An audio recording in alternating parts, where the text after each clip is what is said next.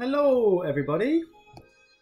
Okay, so this is the little tutorial about how to create your own little mini habitat.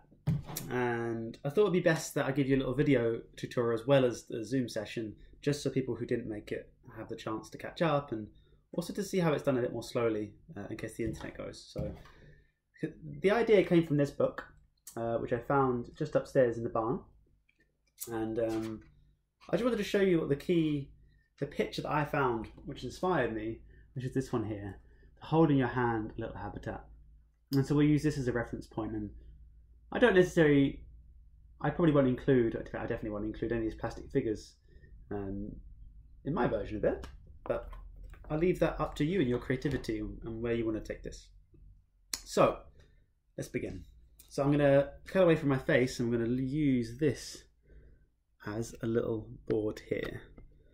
Hopefully you can still hear me well. So what we need for this is a lid, as I described to you before. Here's one which is a little bit thick and clean, at least more or less. And then we'll need this cotton wool buds. So this is actually a fairly large lid. So I've got myself 3 here, but usually 2 would be well enough. So to start off, what we do, you could easily use tissue paper. These are just very absorbent, so they're effective. I've cut mine in half. I've put them back to back. I'm going to put one just there.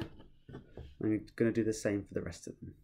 Okay, so in half, put that in there. And you could also just not do this and put them straight in if you'd like to as well. Just see all these little fluffy bits create little bits of surface area, which essentially means more space for the little seeds to germinate. Because if we remember correctly, what we need, or what the seeds need to germinate, is a warm, moist, and actually usually quite dark space. They actually prefer germinating in dark, which is usually under the soil, and then having light. So now we've got ourselves a little bit of what you call the soil layer. We're going to put a little bit of water on it. So here I've just got myself a little jar of water and a spoon. I'm going to take this off, and I'm going to pour a couple of teaspoons of water on here. For me it might be 3, for you it might be a little bit less, and we can always put some more on after. In fact, we'll definitely put 1 more teaspoon on when the seeds are on there at least. I'm just going to dab that on. Make sure most of the cotton wool bud or pad is wet. It just needs to be moist and not drippy. Okay, I'm going to put that back inside.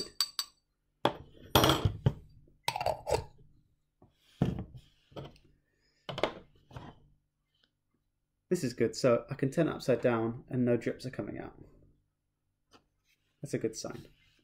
It's just enough water. So I'm going to pad it down a little bit, make sure it's all clean.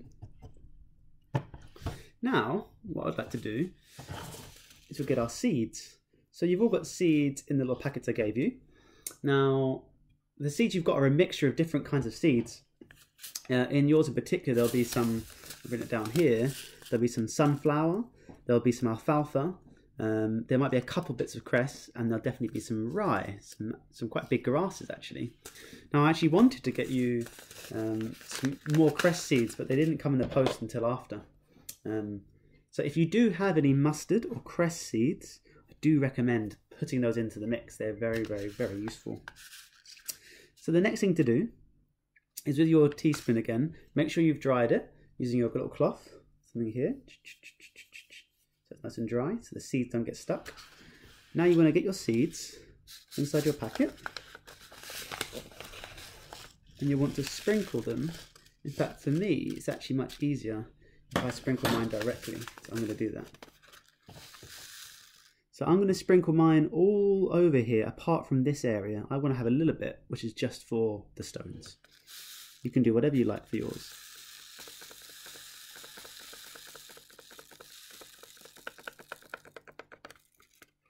Okay, there's all mine on there.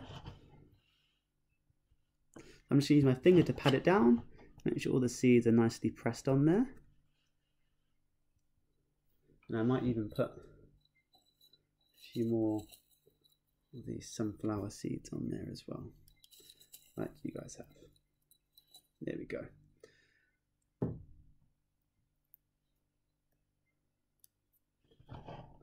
Okay, so again, press it all down. Nice and cozy. I'm then going to get the water one more time and just dress the top of the seeds. Just a little sprinkling, just so they touch water for the first time themselves as well. There we go.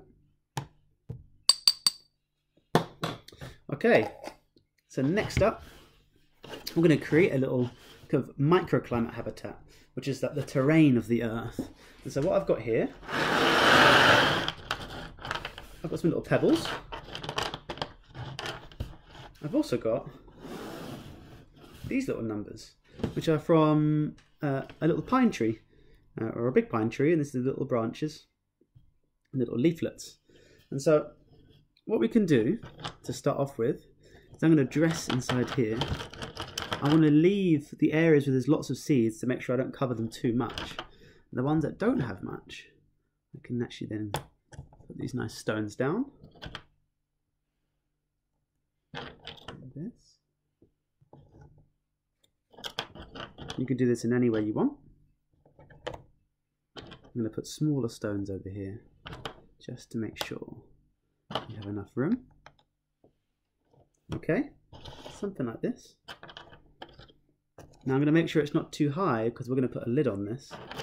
I think that's actually enough stones for me for now. Now, what you would do in this situation is probably put them straight into a place to dry, a place to germinate. Well, I'm going to show you what I would do once I had germinated them. I would put these little lovely creatures inside. And then create the very first part of this other little mini habitat.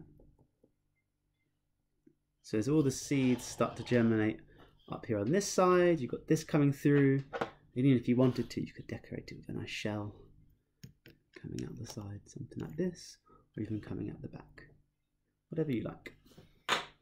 So before I put these in, just to show you, what I will do is I'm going to put a lid on. Now the key of the lid